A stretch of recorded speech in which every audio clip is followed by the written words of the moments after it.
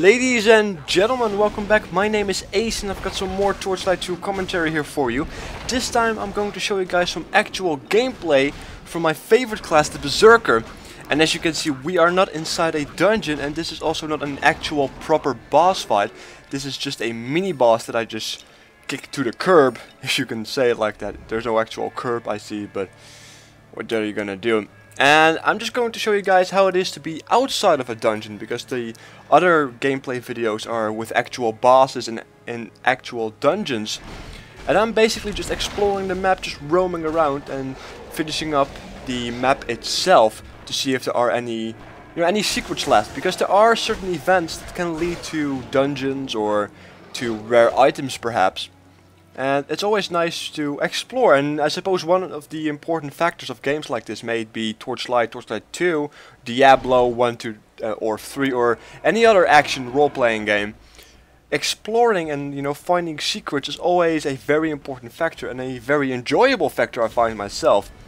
And Torchlight 2 does it pretty well. There's a lot of stuff that actually turns out to be, well, pretty nice, because sometimes you have certain events that trigger, or that you have to trigger, and you have to fulfill undescribed objectives to unlock, for example, a gate. And this is a very good example that is coming right up. At the bottom of this map, there's a graveyard-like, I suppose it's a graveyard-like, but not really a graveyard type of place. And you could already see the ledge, or the beginning of it right here.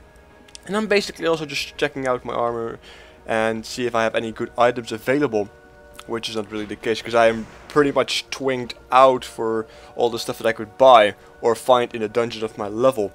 This is, by the way, on veteran and not on elite. I prefer to play elite with friends of mine, because as a melee class on elite, it is extremely difficult to actually stay alive during certain boss fights or during any chaotic fight. And this is also a very good start to one of the events that I'm going to try to do for this gameplay. And basically you just trigger a door, and I figured there was some secret behind it, because I never saw this place, I never saw this specific event.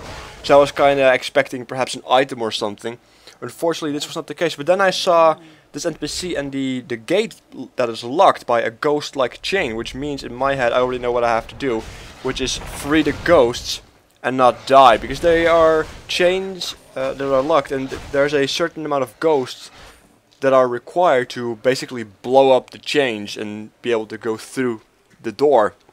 And it's things like this. And I also found a bug at a very similar time as well, so I probably should pay that or send that to Ruining Games myself, but because as you can see, they can't attack me, even though I can attack them and do quite a nice amount of damage, as you can see, because my build is basically a crit single target DPS that then results into AoE type build. I don't really know how to explain it, but it's definitely working, as you can see. And they can't attack me, but I can attack them, and that was actually a mini boss, so that is granted.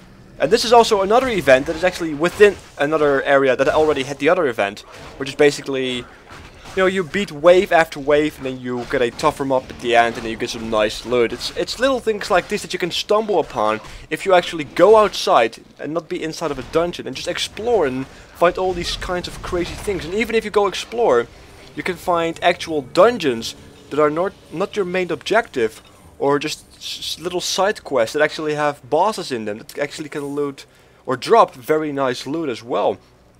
And I really enjoy this game, and also playing with my favorite class. It really makes me wanna get going and start on the playthrough that I'm going to do when this game goes live, which will not be too long. Thursday is the ending of the beta, and this is also why I am putting out so much Torchlight 2 content right now.